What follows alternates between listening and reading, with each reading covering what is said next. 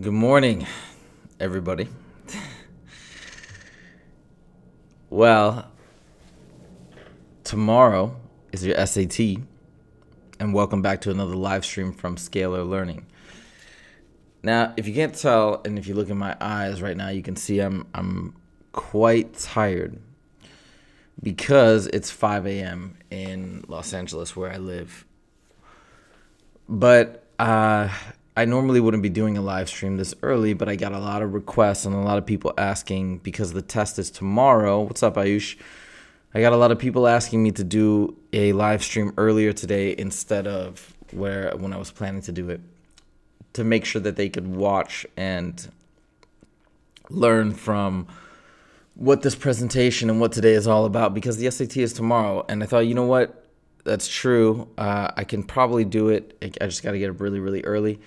But it's such an important test, and I know that a lot of people ask, so I'm going to oblige. Doing my best.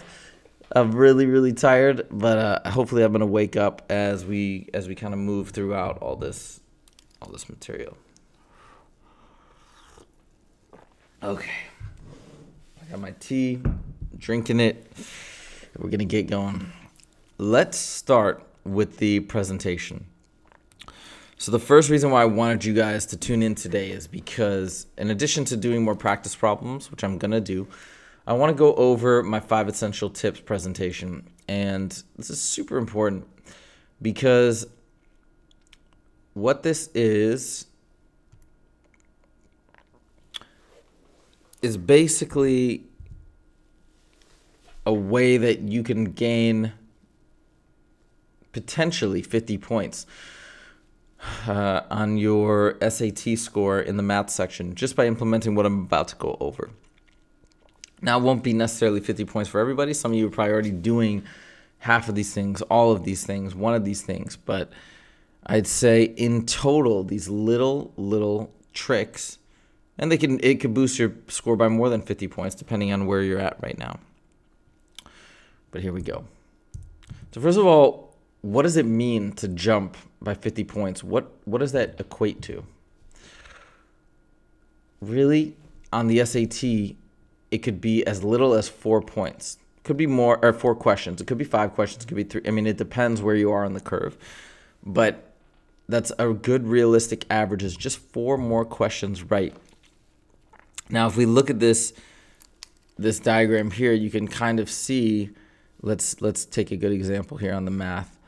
If we look at something like, let's go up in the higher area. If we look at something like 32 questions right to 36 questions right, oh, that's all actually a 30-point jump. Hold on, it depends where we go. 45 to 49, 44 to 49. That's a 5-point jump, 5 questions right, okay, and that's about a 40-point jump. And then if we look here, 53 to 57. That's only a difference of 4 questions, and that's right there jumping 50 points. So when we get up in that higher level, that small difference of questions, 4 questions, can take you from a 740 to a 790, which is pretty crazy because 4 questions, to jump that substantially from 4 questions, it's a lot. And so we can clean these things up and really make a difference in a short period of time. Now, again, you can see it doesn't have the same impact over here. 16 to 20 is only a 40-point jump, but it's a lot still. Here are the tips. Tip number 1, solidify your mental math abilities. So much of this test, as you see when I take it, is all about mental math and calculating quickly, effectively, efficiently. And you're saying, well, it's the day before the test. What really can I do? Just warm up. Tomorrow, tonight, even in the morning, that's the one thing you can do, is you can do some multiplication practice. Really, that's the most important thing. And there's some easy ways to practice. There's some really cool games. These are both apps. Sushi Monster, I believe, is free. Quick Math is $1. But you can just work on some practice before you go in, just to get everything nice and clean and fluid, so that the day you go in, you're not making mistakes, or you're making fewer mistakes, you're going faster, you're saving time, etc. Having good mental math or warming yourself up the day before can make easily the difference between one question that you're getting right versus otherwise you may make that mistake. So mental math has become such an important part of this test, especially because of the no calculator section. Tip number 2, draw or write everything out. Look, when we're talking about geometric diagrams, figures, triangles, things that they are discussing, but they haven't given you a diagram, or maybe they have given you one.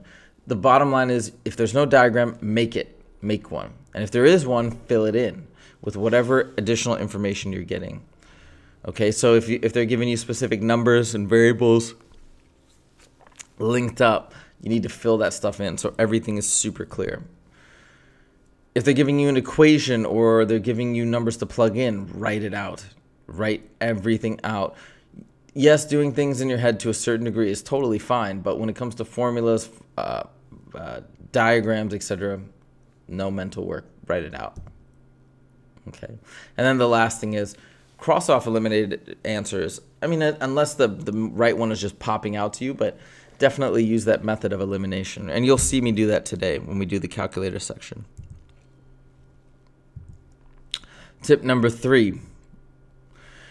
Ooh, this is a huge one, okay? If factored, FOIL. If foiled, factor. Meaning, anytime you see something that is a quadratic, don't even think about it. In this case, right, if we saw something like this, actually this is beyond, it goes beyond a quadratic when you FOIL it. It's in factored form. And you might be wondering, how do I know which one it's equivalent to? Just just FOIL, just multiply it out. And if you do that, a lot of times you may otherwise be stuck, but once you do that, you'll be like, oh, well, wait a minute, now I see where to go. You just keep moving forward with the trust that you'll figure it out. And with something like this, you will figure it out as soon as you FOIL. And in this case down here, right, that's already been FOILed. So if you can't FOIL, factor. Instantly, you see something like that, let me see what it looks like if I factor it, and then factor, and then the answer will most likely jump out to you. Tip number 4, if you start getting stuck, jump to the free response section. Man, this is so huge. The reason why this is important is because, let's say for the calculator section, or no calculator section, well, let's talk about calculator section first, and it's 38 questions. Now, let's say you get to questions number 20, 21, 22, 25. They're going to start getting really hard, especially 25 through 30.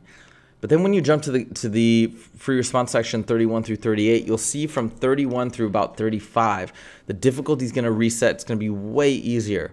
So if you're getting stuck on some difficult problems, just jump straight to 31, knock out 31 through 35. And those are questions that you're probably going to get right. You want to do that so you maximize your time. You want to make sure that you get all your easy ones correct before working on the hard ones, if need be. And then for the no calculator section, those are questions 16 through 20. So I'd say 10 through 15 can be tougher, 12 through 15 for sure. And if you're getting stuck there, just jump to 16 through 18, knock them out, and then be done. Tip number 5, know the formulas you need. Not know all the formulas, know the formulas you need, okay? In order to know what you need, you gotta know what's given. And this is what's given. On both sections, calculator and non-calculator, you're given all the stuff for circles, rectangles, triangles, special right triangles, which are really tough to memorize, or can be, volume formulas for those shapes. So if you know that in the back of your mind, you're not going to waste your time memorizing this stuff. You're going to remember that, hey, I can jump back and check this if need be when going through the test. So here's what you need. Slope of a line, slope-intercept form, midpoint formula, distance, length of an arc, area of a sector, quadratic formula, SOHCAHTOA, probability, an equation of a circle, which is a huge one, okay? Equation of a circle is, it's probably tested twice almost now on every SAT, usually once in the calculator and once in the no calculator section. And that's a hard one. But I have a song actually to help you guys with that one. I have a song for a few of these. I have a song for slope-intercept form, a quadratic formula, and the circle formula. You can check those out actually today. It's a great way to remember these if you need help. It's as a musical mnemonic. And just check my math music videos. It's called Circles on a Coordinate Plane. But that you can, once you hear the chorus, and if you memorize that chorus, which is really easy, it goes like, it goes from this order, but it's like x minus h squared plus y minus k squared equals r squared. So it's like that. And then once you get it in your head, no problem. You're not going to forget it. R, of course, are the radius. H and K are the center coordinates of the circle. All right, that's it for the presentation. And I really wanted you guys to watch that because I do think it can make a nice difference in your test score.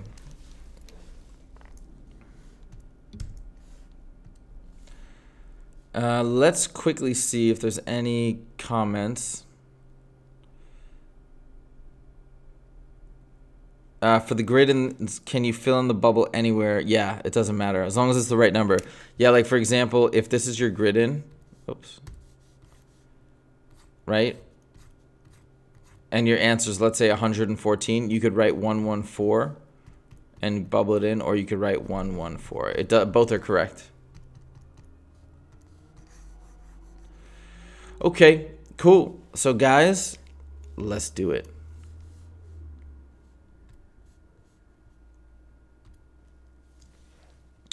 We're going to start with, oh, there's a ton of these.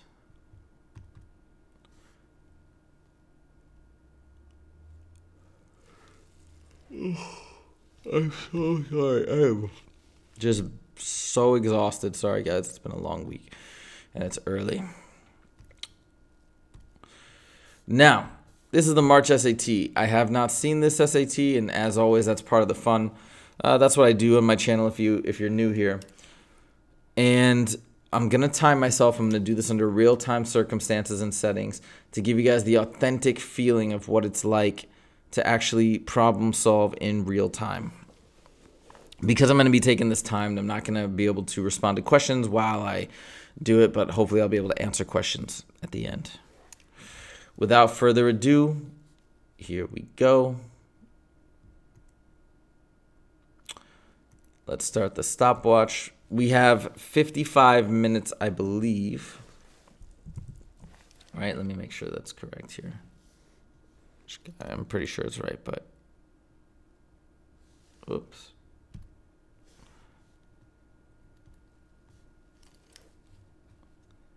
I think it's 55 minutes.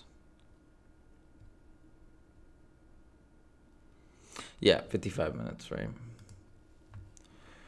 Okay. Ready, set, and oh, calculator's up. All right, ready, set, and begin. Which of the following is equivalent? So look, remember I said if factor foil, so we're going to foil this guy. Boom, boom, boom, boom. So it becomes 3 times 2x is 6x squared. 3x is 9x plus 6x, right? That's this guy plus 6. Combined like terms, 6x squared plus 15x plus 6. Wait, what? What happened? Did I do this wrong? Oh, 9x, 6x, 4x. Oh, oops. That's supposed to be 4x. 9x plus 4x is 13x. Actually, wait. Oh boy, making mistakes. There we go. All right, gotta wake up. The function is defined above. What value is f of negative 2? Plug negative 2 in. It's 2 times negative 2 minus 11 is negative 4, which is negative 15. Based on the table above, what fraction of lights were delayed for airline A? Airline A, we have 861 out of 2890. Okay.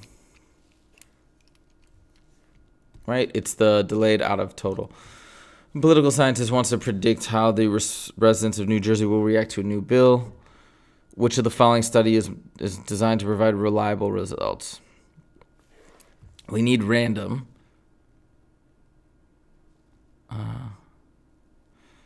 This might be okay.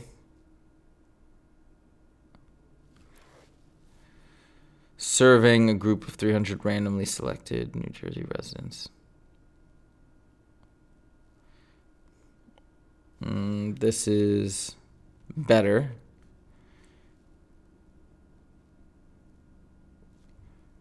This is not good because now we're pre-selecting people from a university.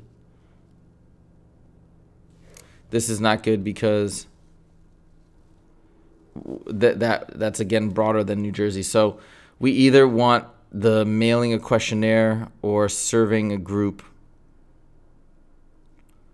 It's got to be surveying. I'm just trying to figure out between the two. We have a larger sample size here, and it's probably better to survey them than mail them a questionnaire, arguably. More people will do it, maybe you could argue, but yeah, that's what I'm going with. Okay, page 2.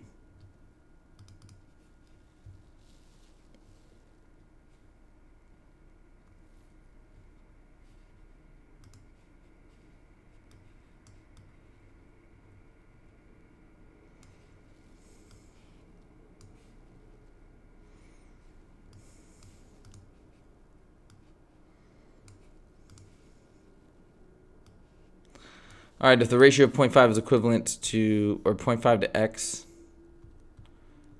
is equivalent to 1.5 to 2.25, what is the value of x? Let's cross multiply. Actually, no, we don't even need to. I can see that to get from 0.5 here, we multiply by 3. So we do the same thing here, which means that 3x equals 2.25, which means that x equals, divide by 3, x equals 0.75. Let's double check. Cool. Based on the equation above, what is the value of 2ax minus 1? Okay, if I divide this whole side by 4 and divide this by 4 too, we get 2ax minus 1 equals 6. A website administrator is considering one of the two models above to predict the total number of purchases made after the website's advertisement campaign begins. How many more purchases are predicted by the exponential model than the linear model 5 weeks after the advertising campaign? The linear model is the top one, so it would be 10,000. You plug 5 in, times 2 is 10,000. This is 2 to the x, so it's 500 times 2 to the 5th power. Which is, I'm going to use my calculator. 2 to the 5th, I think, is 32, which is 16,000. So 6,000 more, right? How many more purchases, right? That's the tricky one. Next.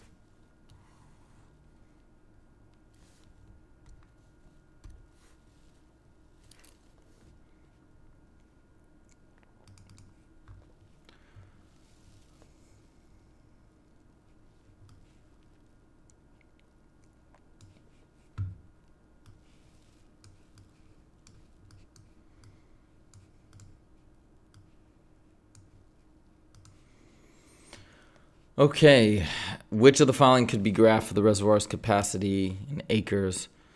Okay, the Coringo Reservoir is an original storage capacity of that, and the year in which it was built. Starting in 1929, sediment carried downstream, collected in the reservoir, began reducing the reservoir storage at a rate of 1,700 per feet. Look, the capacity is going down. So this means it's going up. This is wrong. This is going up. This is wrong. I'd say it's A. It sounds like linear. It doesn't sound like this. Wait, hold on. Yeah, 1928.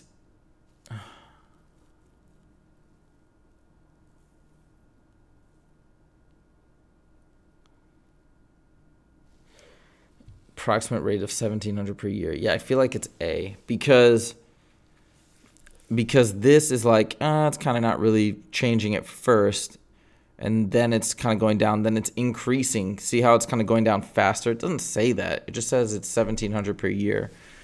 The only thing I don't like is that it's saying after 1928. It says starting in 1929 when that happens. So in 1928, the first year, it should stay constant. But I guess that's the top part, and then 1929, whatever. So it's not perfect, but I'd say it's A. What is the approximate storage capacity at the end of 1993? Okay. So 29 to 1993 is 93 minus 29 equals 64 times 1,700. So that's how much it decreased. Minus, and then that's, we have to subtract it from 300. Oops. Now I'm just doing the subtraction in reverse. It's the same thing. It's just positive. So 191,000 should be.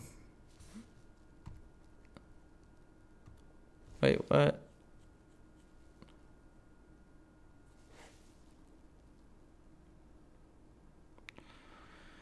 I'm tempted to go with this. Ooh, but that doesn't make sense.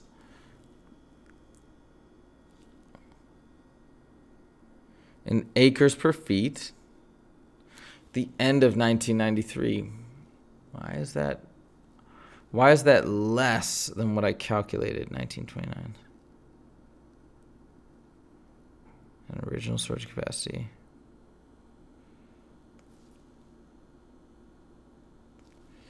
$1,700 per feet.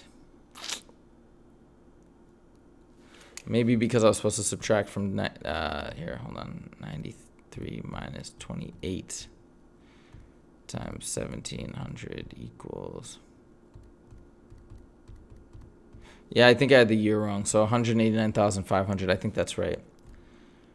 Okay. Next, the reservoir's capacity 2 years after 1928 between blank and blank. Which of the following must be true?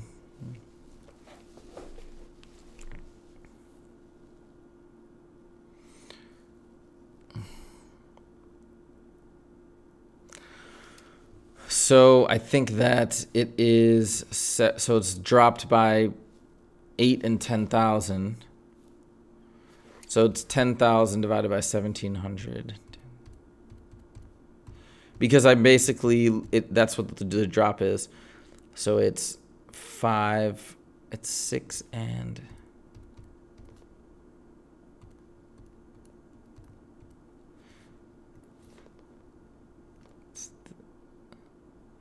It's roughly in, oops, it's roughly in here.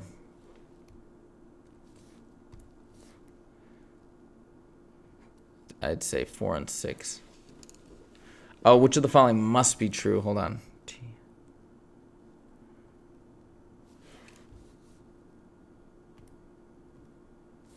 Yeah, it's between 4 and 6. So that's what we calculated, 4.7. The other one was 10,000 divided by 1,700, which is 5.88. So it's definitely one of, in between that zone. Okay. First 3 pages are done.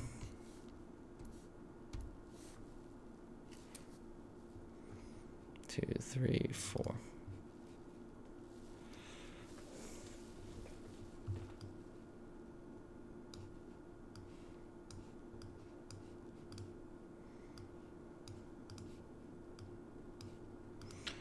All right, the scatter plot above shows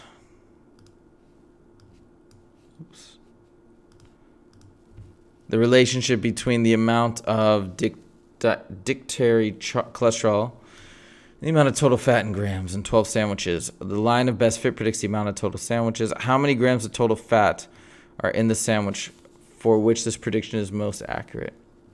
Okay.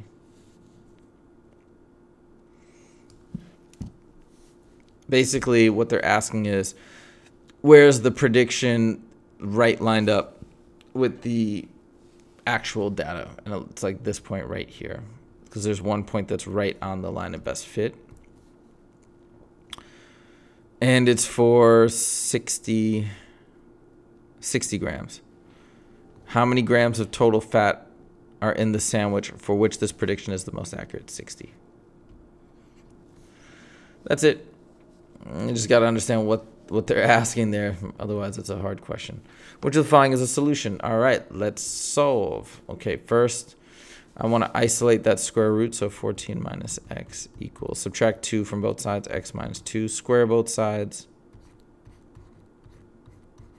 This removes that square root. This becomes, you have to FOIL it, x squared minus 4x plus 4.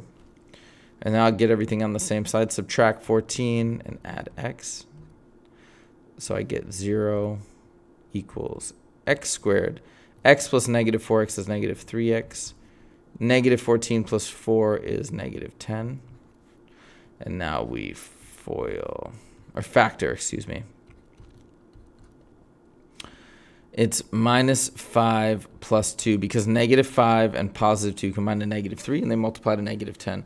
So my solutions are 5 and negative 2. But now we have to plug these in and make sure that they're both valid solutions. 1 is definitely not a valid solution.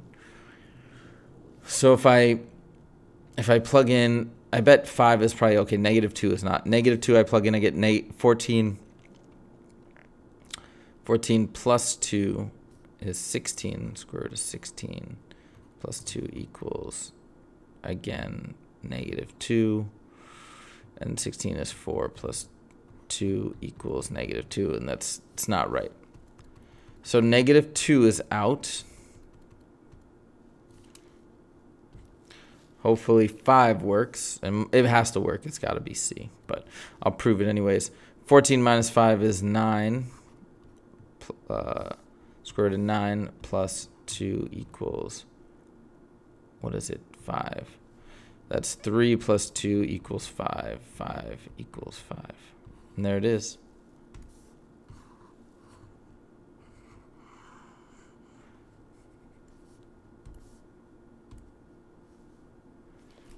That is the 4th page. Let's do the 5th page. You notice I barely used my calculator thus far. Here, I mean, I have used it, but not much. Just a testament to the fact that if your mental math is sharp and you don't need it, and you can go way faster without it. Okay. Graph shows the price that a chemical company charges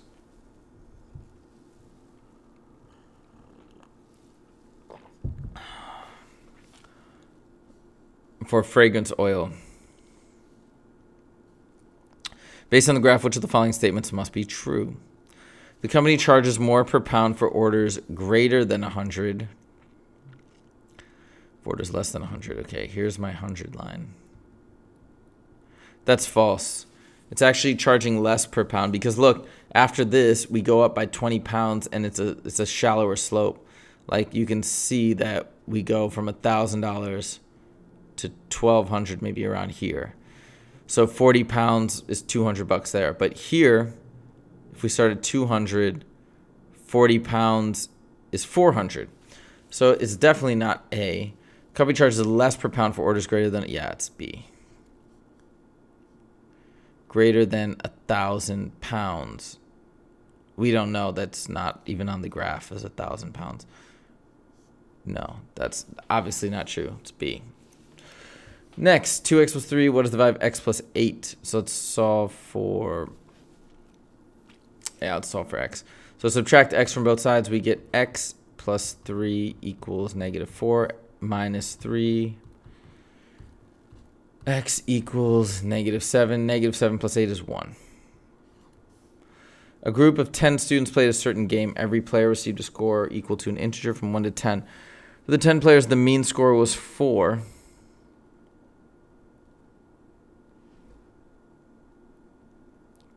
Wait, what?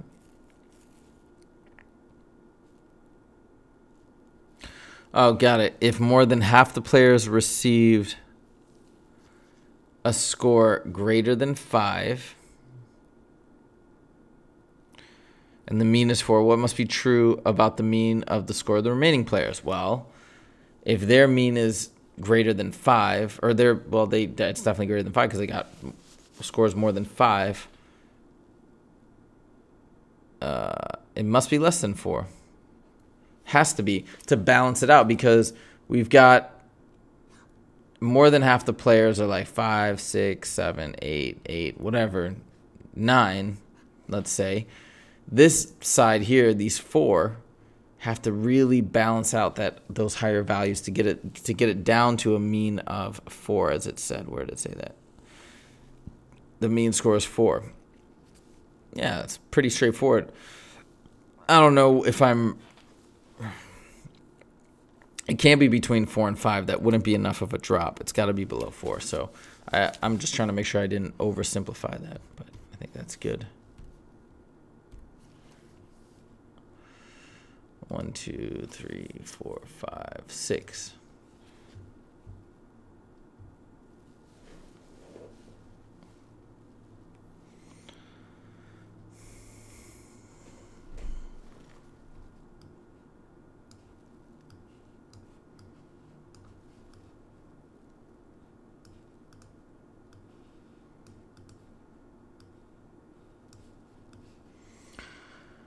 Okay, the figure above represents a rectangular painting with a frame that is 2 inches wide, as it shows there. The expression this represents the area of the frame in square inches.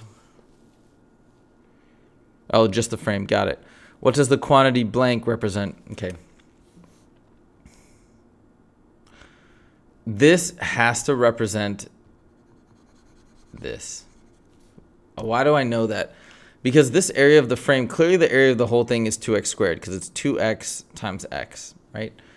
And if we need to calculate just the area of the frame, which isn't all in here, we're obviously taking the area of the whole thing and then subtracting this inside. So this quantity, and I can prove it, but I don't need to, it's clearly representing the area of the picture, of the inner rectangle. Has to be, and that's all. We're not even going to look at it further. The function is defined above, is defined by this. What is the value of g of 3? Got it.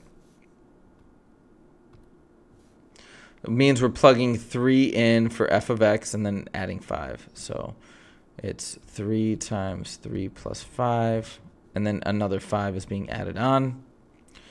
This is 8 times 3 is 24, plus 5 is 29. This is just understanding function notation, what this means. And this g of 3 means we're plugging 3 into the function. That's it. A sample of 600 ninth graders was selected at random. Asked how much they spend on homework each day. Of the ninth graders selected, 220 spend less than 2 hours on homework each day. If the conclusion was drawn that approximately 1.35 million ninth graders spend less than 2 hours a day, which of the following is close to the population in millions of ninth graders? So it's 220 out of 600 equals, okay, let me explain why I'm doing it this way. So I know that my percentage is this, and we're saying that this is representative of the whole population, which we don't know. But of that, or of ninth graders, but of that whole population, 1.35 million is the same as 220. See how I'm matching it up? Let me just cross multiply and solve for x. So 600 times 1.35, 810, so 220x. And then we divide by 220.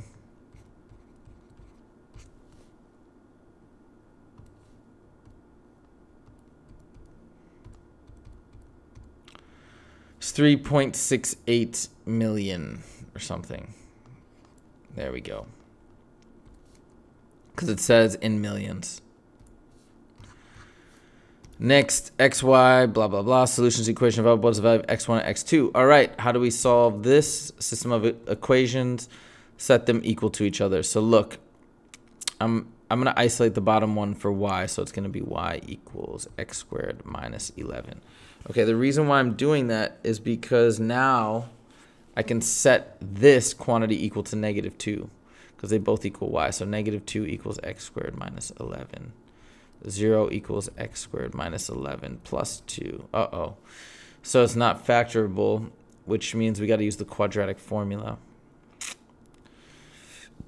You know what? I'll complete the square instead. Let's get rid of that. So then I'm going to add... This is not nice. This is messy, very messy. Wait, should I do completing the square? Yeah. No, I don't like... No, I'm not going to do completing the square. Let's use the quadratic. Okay. So let's use the quadratic, which is negative b, which is 11, plus or minus square root of b squared 121 minus 4ac, which is 8. 4 times 1 times 2, which is 8, over 2a, which is 2. 121 minus 8 is 11 plus or minus, why am I having trouble? 113 over 2.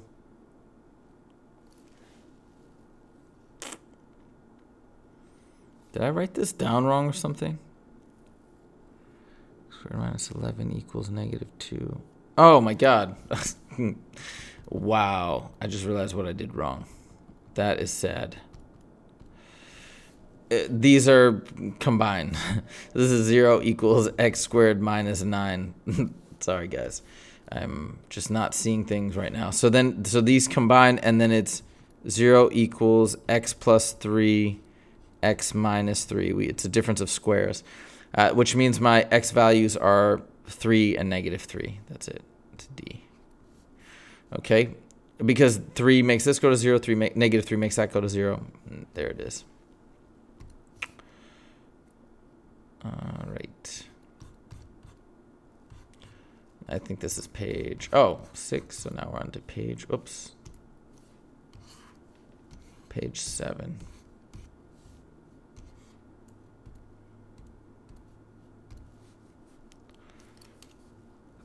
Two, 3, 7. We're getting there.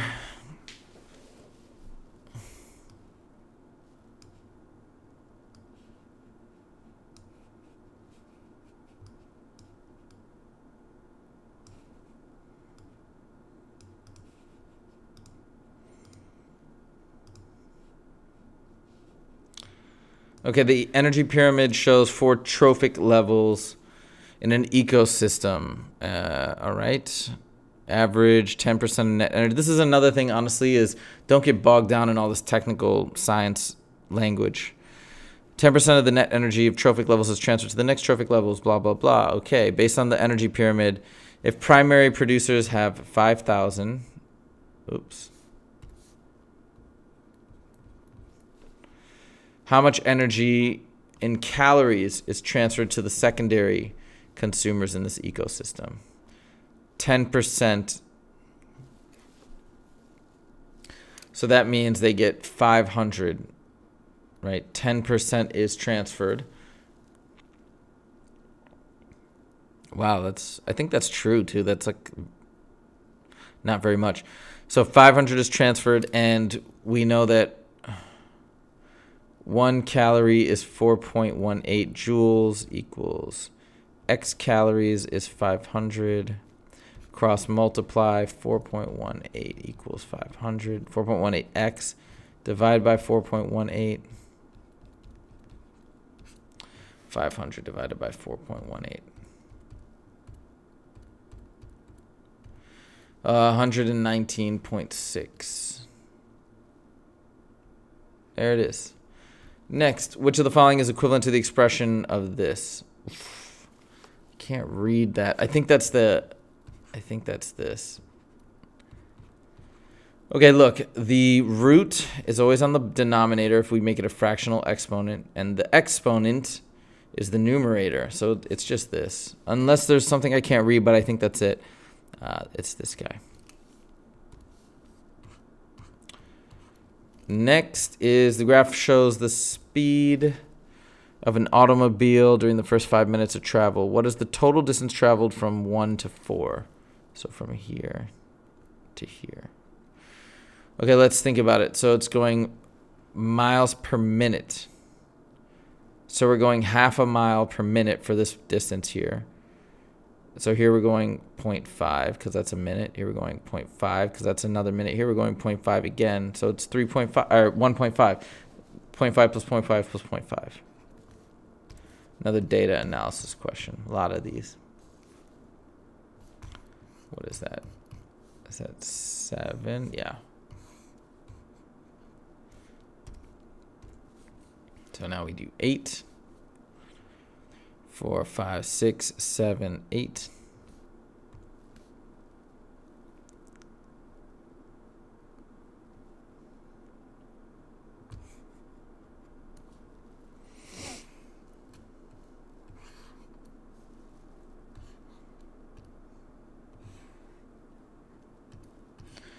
Okay, in the figure above, sine of 90 minus x equals 12 over 13.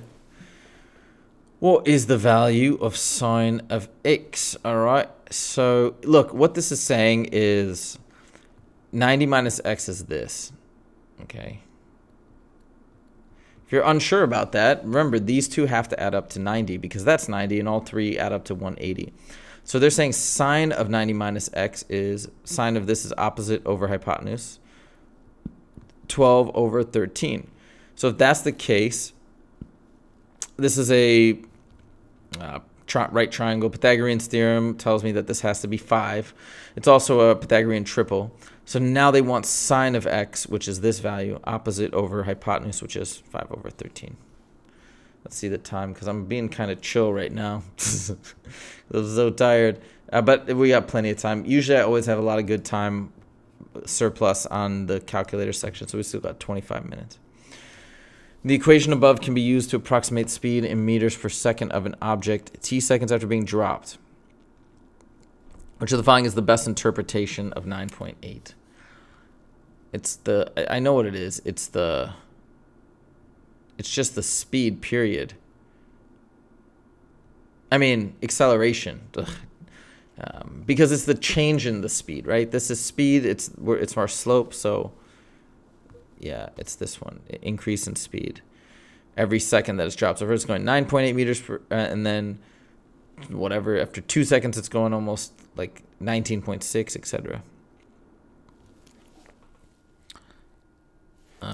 It's not this, because that would mean it's constant, it's accelerating.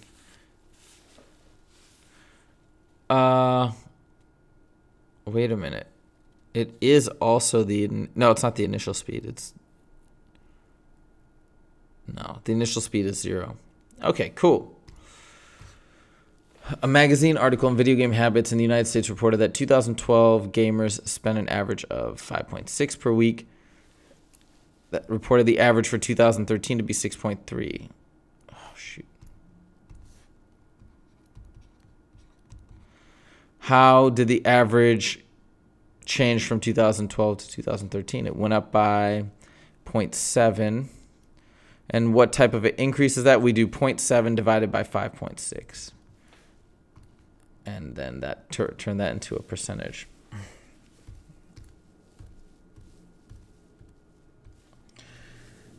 .125 or 12.5%. And it's an increase. Clearly it went up, right? So that one we can eliminate, and then these other ones, etc. You just got to know that you divide the change value over the original, not the new. Like I bet you 11.1 is probably 0.7 divided by 6.3. Let's just try it. Yeah. So that's how they get you.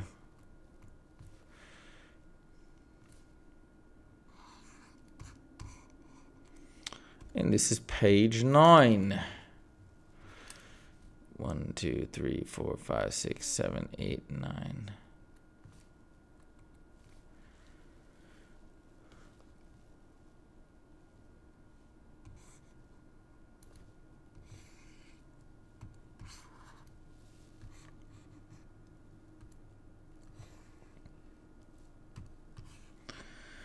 Okay, in the system equations above, A is a constant.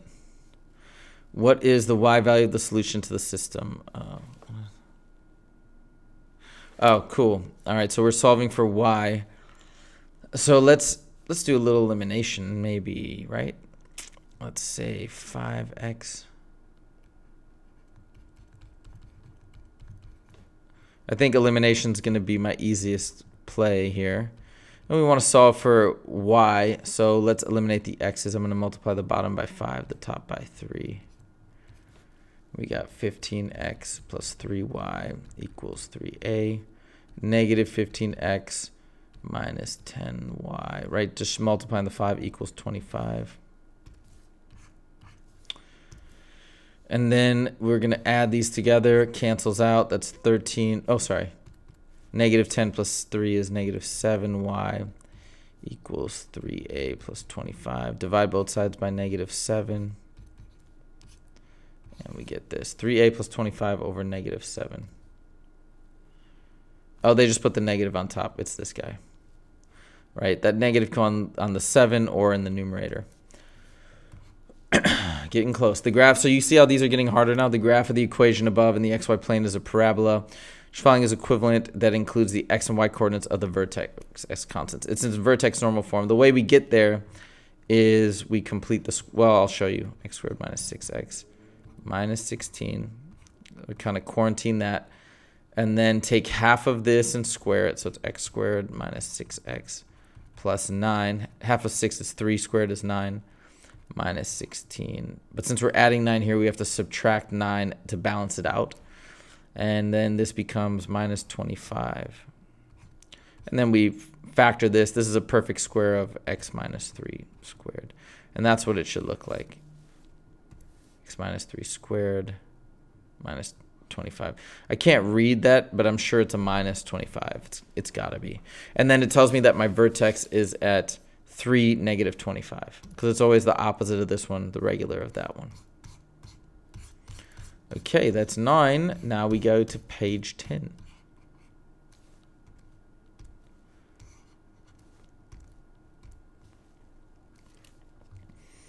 One, 2, 3, 4, 5, 6, 7, 8, 9, 10. Okay.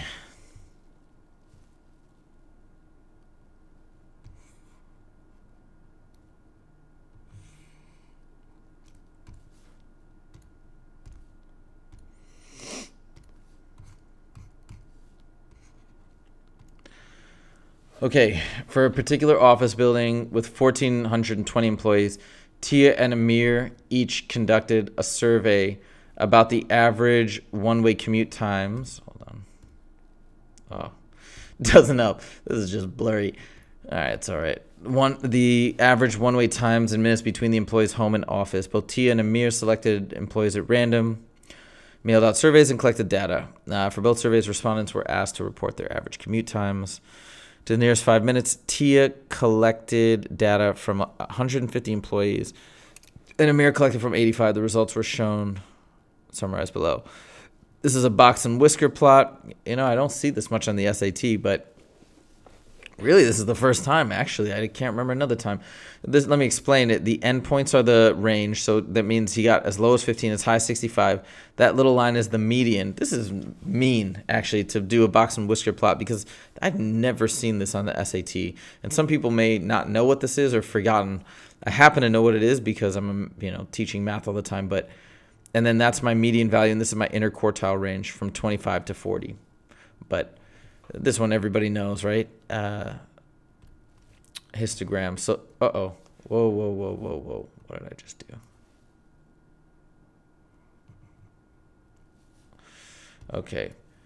if T is the median commute who responded to Tia's survey, and A, so the median is 35 for Tia, and we're just taking the difference, and the median of responding to Amir's, what is the value of T minus A? So let's see. How many did Amir do? Amir is 85, right? So that means the middle of that is 42, 43. Okay, so look, 85, 1 through 85, the middle is 43. Okay, because then we'll have 1 through 42 here, 44 through 85 there. That's going to be my median value. So where does 43 equals? 10, 20, 31. So the 43 value is going to occur in here, which is 30. So 35 minus 30 is 5.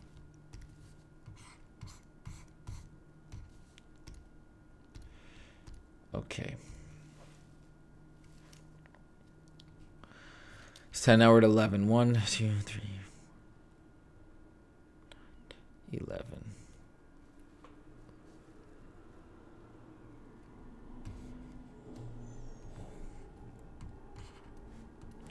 I really hope you guys appreciate this time because I am beyond exhausted, if you can't tell. Okay, now another, oh my God, more box and whisker plots. Which of the following box plots could represent Amir's survey data? The main thing is we need a median. We need that bar at 30. So all of them have it at 30. Oh, well, okay. And then the range, let's see, my range. Let's go back to the data. It's as low as 15, as high as 45. As low as 15, that's out. Because see, it goes to 5 and beyond 45. 45 and 5, nope. Because that goes only to 15. Did I say 15 or 4? No, 15 is right. Sorry, not 5. That one's actually probably right, but hold on. 15 and 45, that's cool. Oh, these are, no, all right, now, oh, come on. We have to calculate the inner quartile range.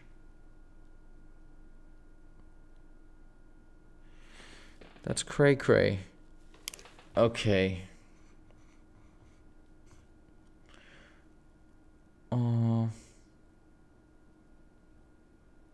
Yeah. This is insane because I've never seen them make you do this before. So that means they want us to calculate the inner quartile range. So okay, I can do this. So we have 15, 20, okay. 20, 25, 30, 35, 40, 45. 35, 40, 45. Okay, here's how you do the inner quartile range. We see that the median is one of these many 35 values, okay? So it's one of these many 30 values.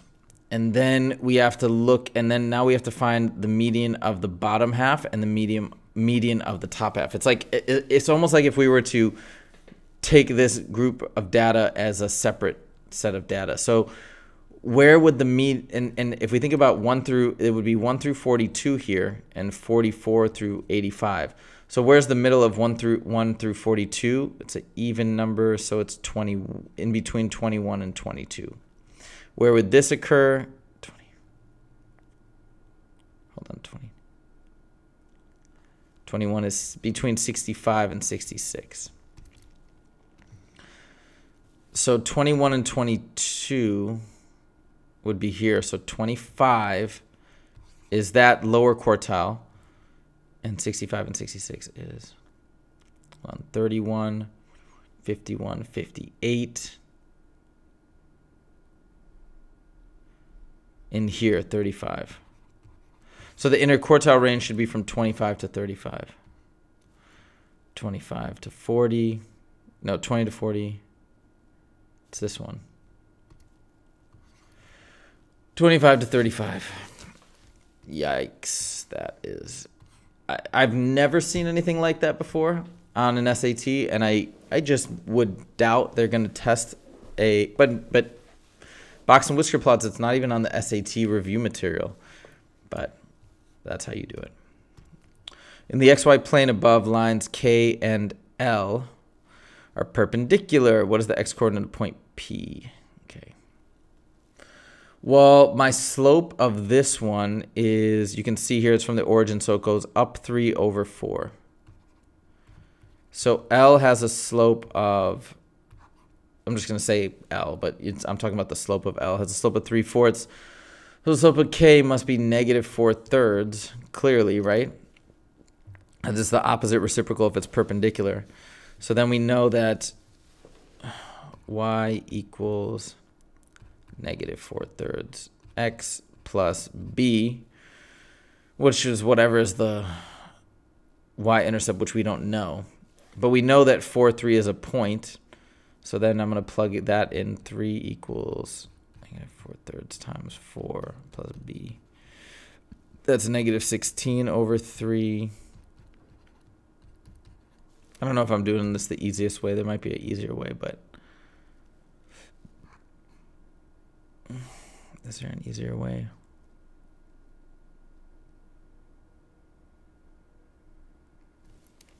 Yeah, there is. Actually, it's a negative 4/3. No. Yeah, there probably is, but I'm not seeing it. Okay. So I'm going to add 16/3 to both sides. So it's 9/3 plus 16/3. I turn 3 into 9/3 because I'm adding this to both sides. It's 25/3. So B equals 25/3. Let's get rid of all this.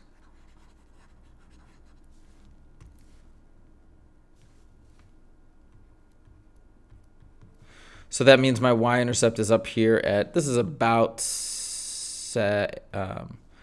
8, something like that. Anyways, the point is now we need to figure out what P is. P occurs where y equals 0. That's my x-intercept. So then we solve for x, negative 4/3 x. Subtract 25/3, we get negative 25/3 equals there's x, and then multiply by the reciprocal, negative 3/4. These cancel out, and the negatives cancel out. So it's 25 over 4, which is 6.25. Okay.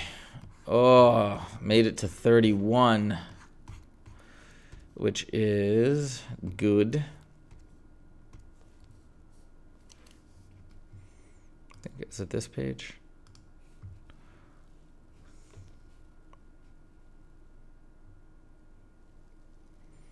Come on.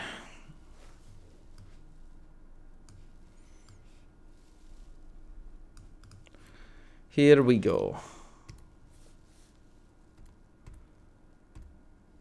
Let's see how much time we have left. 10 minutes. Actually, that's not great. A museum built a scale model of an Apatosaurus where 1 centimeter is equal to 16 centimeters. If the length of the femur bone of the actual skeleton is 184, what is the length of the model? That's it. 1 to 16 equals x to 184. Cross multiply. Wait, hold on. I can probably do this in my head here. 184 divided by 16. Can't do it in my head. 11.5. To the nearest tenth of a centimeter, so it's 11.5. I'm not going to even think about it. I think that's right, but I just got to finish this at this point. How many... 176.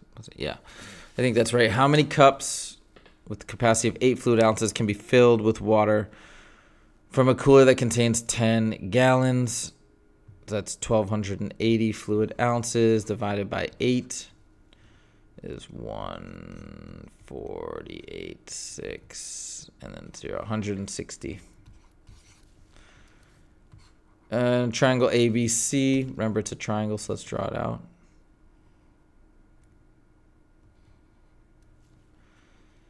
All right, so A, B, and C. A is 48, B is 88, and C is 44. Okay, it's similar to LMN. LMN.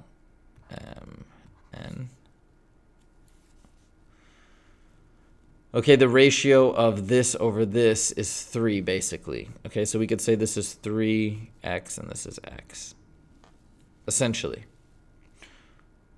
So measure in degrees of angle. Oh, but it doesn't matter. It's 48. Because if they're similar, the angles all match up.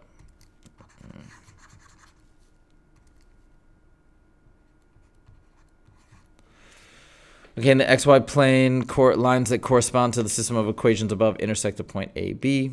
All right. Cool. Oh, God, these fractions. Okay, I'm going to multiply the top one by the common multiple of 2, 12, and 3, which is 12. So multiply everything by 12. That's 12 times 1/2 is 6y equals 19, right? Times that 12. The denominator goes away. 1/3 of 12 is 4x. And then we got 5y equals 3x.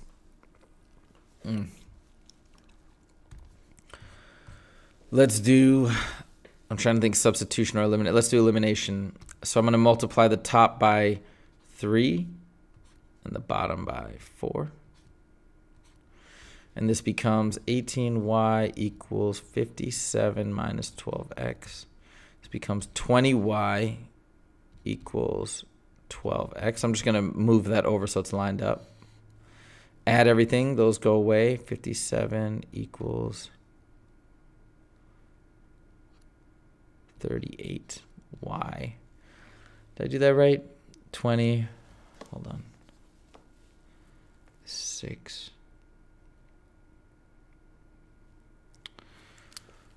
6 times 3 is 18. I'm just questioning because I'm going to get not so good at numbers. I don't like that. So y equals 57 over 38. Usually on a question like this, I wouldn't be that bad. But anyways, now let's plug it in and solve for x. I'll use that second equation, 5 times 37, or sorry, 57 equals 3x. 250 plus 35 is 285 over 38. And then divide both sides by 3, which is the same as multiplying by 1/3. So it's 285 over 90 is 114 equals the x. And so it's this value, which is my x over b. So divided by 57. God, this is not good. Oh, it actually works out. Look, it's keep, change, flip. So I'll turn this into multiply. And I'll flip this into 38 over 57.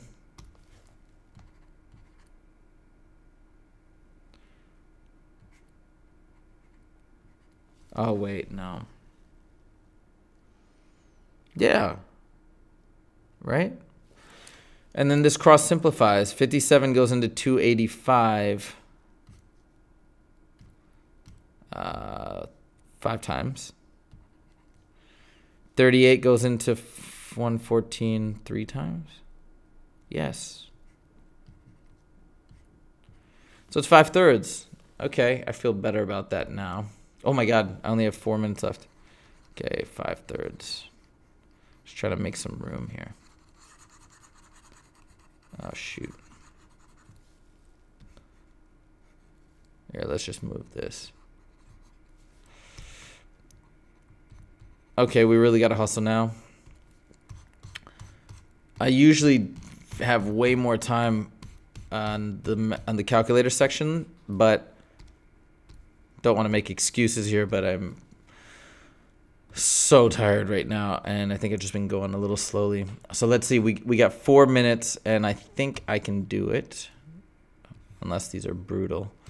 But okay, What values of z represents this? Okay, so I'm going to subtract 5 over 2, so it's negative 5 over 2 z plus z equals negative 21 over 8. So that's 2 over 2, so it's negative 3 over 2 z over 8. And then multiply both sides by negative 2/3, which is the reciprocal. That goes away. So it's the negatives cancel out, so it's 42 over 24, which is divided by 2 is 21 over 12, which is 7 over 4.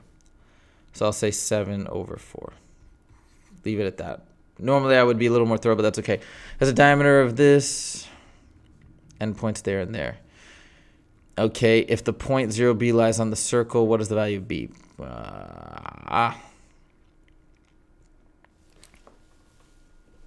Hold on.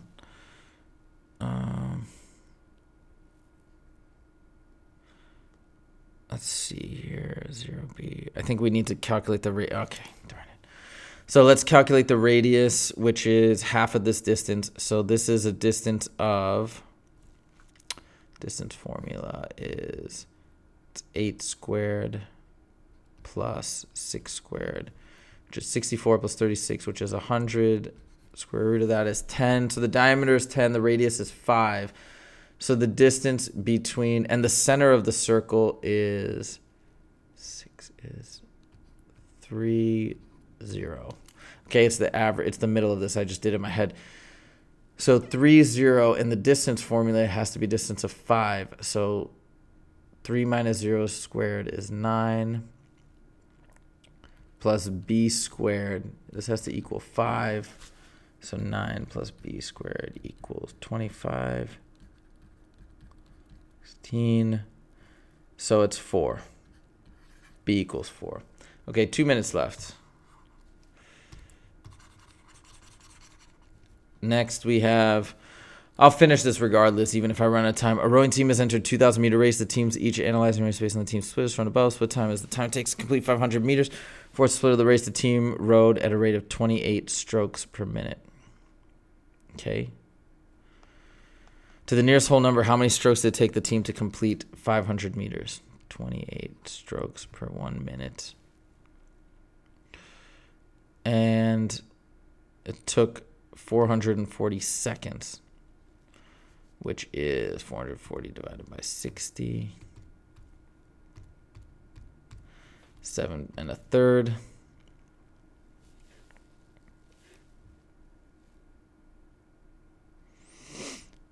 Wait, 220. So then we multiply it by 7 1/3, which is,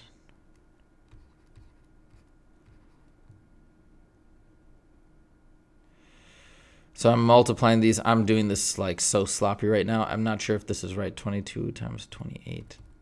I'm just trying to finish this. Divided by 3 equals, I'll say 205.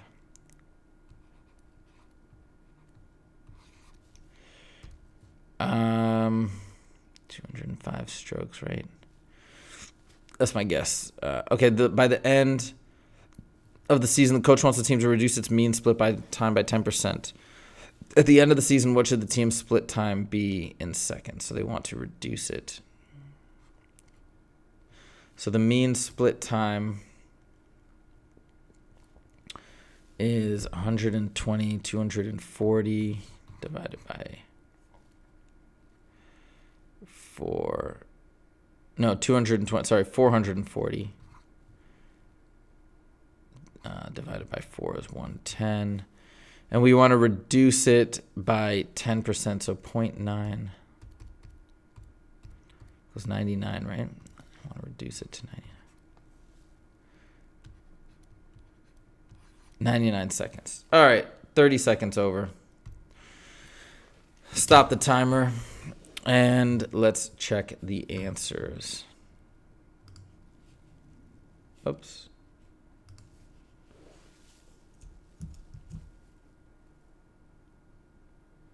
Uh-oh, I got 37 wrong. I can already see. Hold on. What did I... Let me think about 37 again really quickly because I really rushed it. during the fourth, I don't think I understood the question. During the fourth split of the race, which is here. Oh, that's why. They were just talking about the fourth split of the race. I didn't even read that. The fourth split of the race was just 108 seconds, which would have been so much easier. So, which is 108 seconds. Oops. 108. And then I should have multiplied that by 28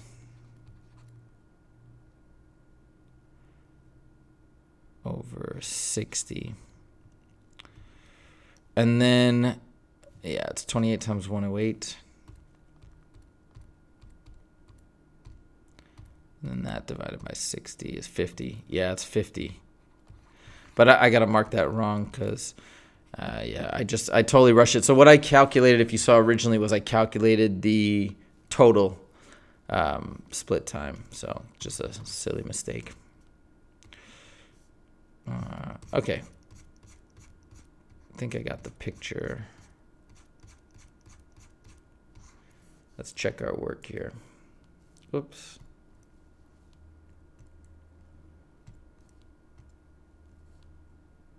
Oh, wait, I didn't. Hold on.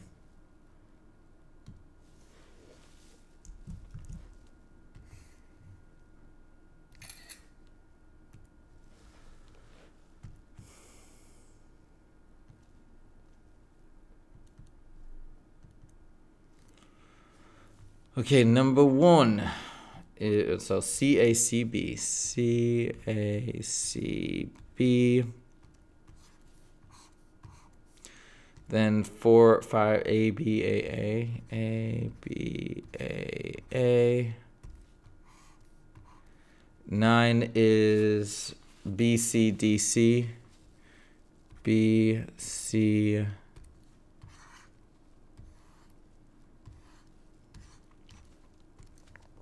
DC. 13 is BCAC, BCAC. And then 17 is DCD, DCD.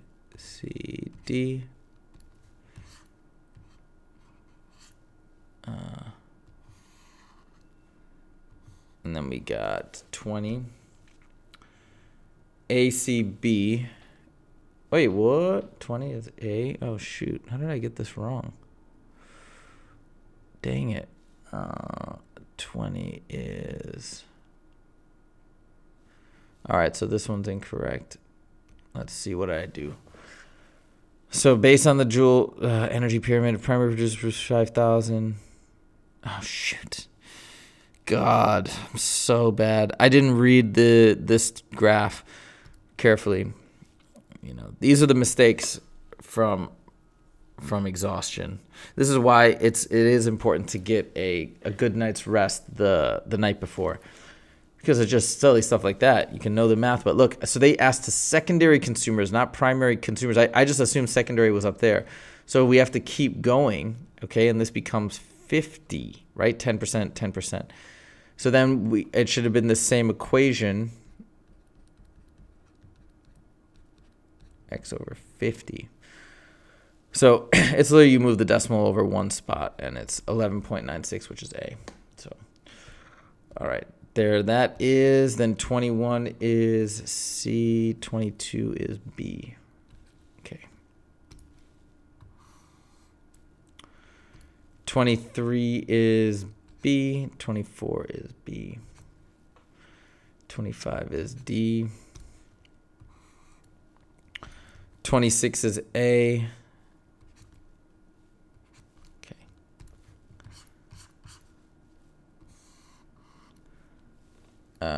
28 is C, B, and D.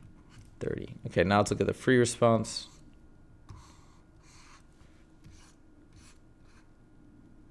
Wait, what? Oh. All right, 31 is 11.5. Good. 32 is 160. 48. Please be 5/3. Yeah. That was the one with the really crazy numbers. 7/4. Sweet. 4. That one, remember, is 50. Already calculated it. And then that's 99. Oh, my God. Oh, my God. I'm so dead. Let's see what questions there are. I don't know how long I can answer questions. But, yeah, look, those small mistakes that happen right now, I can tell you for sure, are due to me being tired. So when we're talking about being tired, that's just that's it. So tonight, guys, get a really good night's rest. Other than that, it's reading carefully, double checking your work. I mean, it's all these other things that you want to be really precise with your numbers and really precise with reading the diagram. But if you're careful and you care, it's good. I see somebody ask for number 36 and 37. 36 I'll definitely explain because I did it so fast. So like, look, here's the deal. They give you these points on a circle and they're saying they're the end points.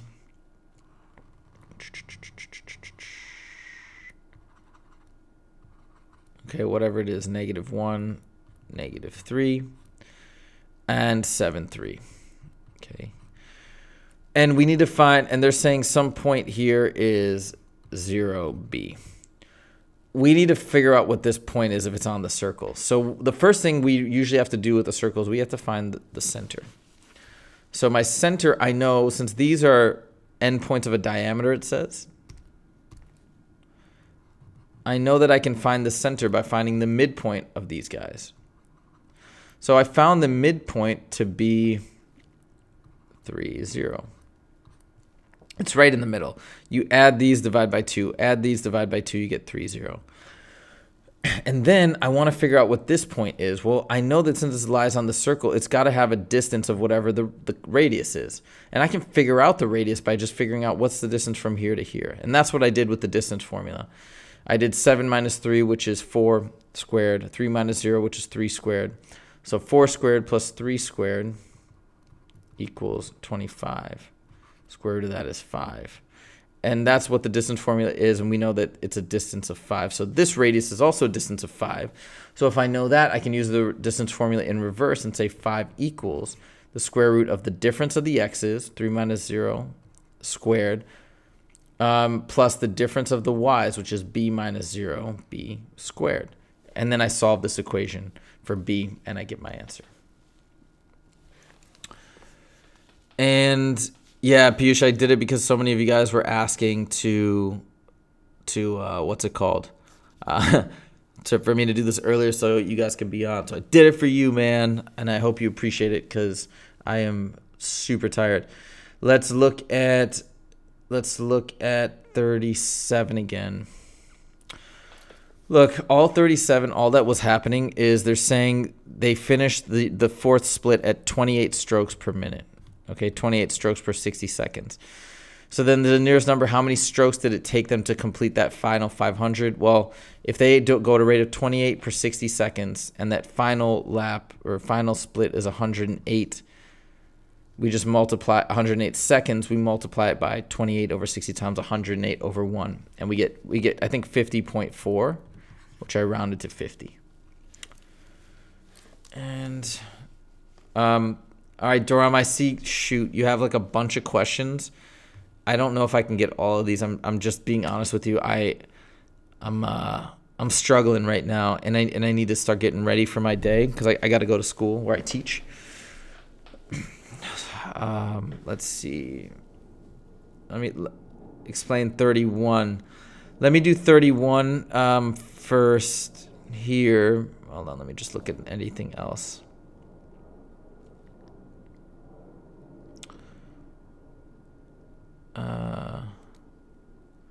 Hopefully you know how to find the median now because I did it on one of the questions. No, do not grid in all the answers, D-ball, at the end. That is a dangerous strategy. I would grid them in as you're going along. Yeah, for sure. These videos exist actually on the data analysis and passport to advanced math.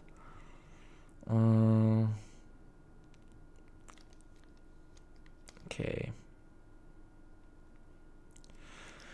Is the SAT in October usually hard? I mean, varies, you know. They're supposed to be all relatively consistent. I think this last October, though, the math was on the easy side.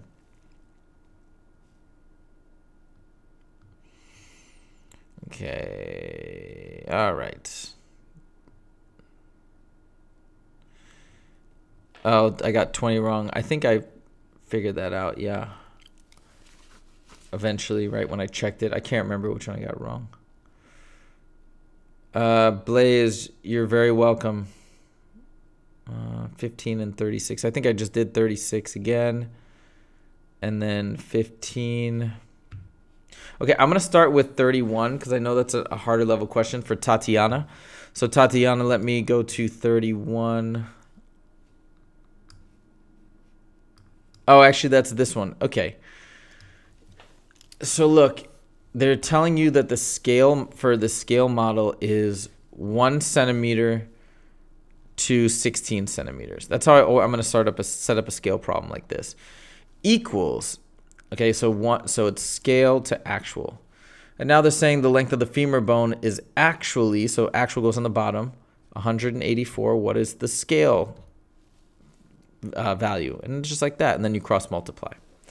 So that's how you're solving 31. I see, Dorama. I'll do this. I'll do 34 because that's a later problem.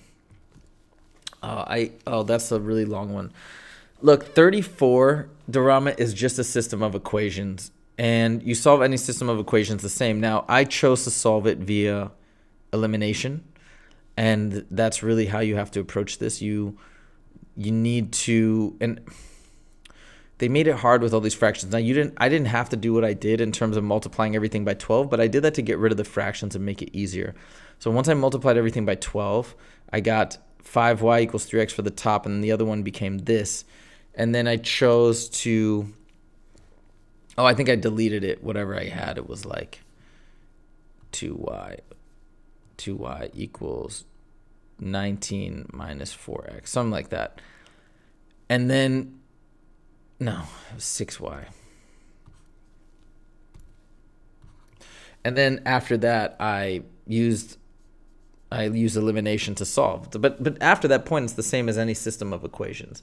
It's just the fraction at the beginning is something to deal with. Now, if I hadn't done that, I could have still done elimination. It just would have been a lot more tricky. Like I could have multiplied the top one by 9. 9 times negative 1/3, it would be 3. And then the x's would have matched up, eliminated. I just would have had to deal with a bunch of fractions, which I don't like doing. Okay. Okay, guys, I think I'm going to have to call it there. Combination of exhaustion and the fact that I really do have to get going. I have to be at my school by 7:15, and it's 6:25 here, so I got to get ready. But here's the thing. Hopefully you've been watching these problems and watching me do these demos for the last week and getting some confidence and learning, really learning the math, because that's what's the most important thing here is learning the math. And you've been doing the work, you put in the time. Now you just got to chill. This is the point where I told you don't do anything else. Don't go and practice a bunch of stuff. I saw, I think, Priyush, you said you're going to go watch other videos. I feel like you've been watching for so long and you've been working so hard already. This is the night before your test. You don't want to keep stressing yourself out and going over more material. I think it's now diminishing returns. I'd say now you just chill. So take the rest of the night off, eat something good that you like. Maybe watch a movie that you've seen before, read a relaxing book, get in bed early, and that's it. In the morning, wake up nice and early, not where you're rushing or scrambling. You don't want to be rushing the morning of to the test center, because that'll create an adrenaline spike and then a drop, and then you're gonna be tired and groggy. So you want to give yourself plenty of time, get there nice and early, and just knock it out. Eat a healthy breakfast, no sugar, good protein. Eggs would be great. A little bit of meat maybe if it's healthy meat like turkey or chicken. Vegetables will be good, believe it or not. You know, and your maybe eggs with some good veggies, broccoli, spinach, stuff like that. Lots and lots of water. Caffeine only if you're used to drinking caffeine. If you regularly drink caffeine to study, coffee, tea, whatever, and that's part of your routine, stick with it. If you don't introduce it tomorrow. It's a bad idea. You don't want to throw any curveballs in there. And that's it. I have a video called What to Do the Morning of the SAT. So watch that. You can watch that now. It's because it's really short. I think it's just a few minutes. But it'll just give you a rundown of everything you need to remember to bring tomorrow morning, and make sure that you've got all your ducks in a row. You can do some breathing exercises to calm yourself down and make sure your mind is in the right place emotionally. And there you go, guys. So I wish you all the best. And I hope you, and like I said, if you found this stuff helpful and useful, if you could click the like button, I'd really appreciate it. The likes help my channel a lot for my engagement. Hopefully it helps in the algorithm to help spread the word and get more people to watch and check out my videos and tutorials and get them more prepared for the SAT. So that would be a huge help to me if you could click the like button. And if you want to see more, you can always subscribe, of course, to the channel. And we got stuff more than just SAT prep. We're going to be expanding the schedule actually next week. Doing more test prep, but also we got the math music videos. We're going to have general study tips, which is going to be really cool. So that's it.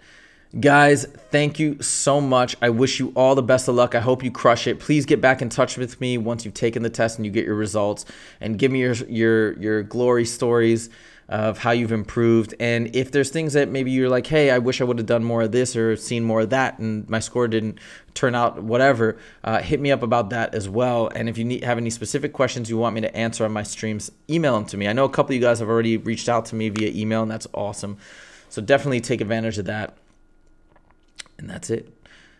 Best of luck, and I'll see you guys next time. Take it easy.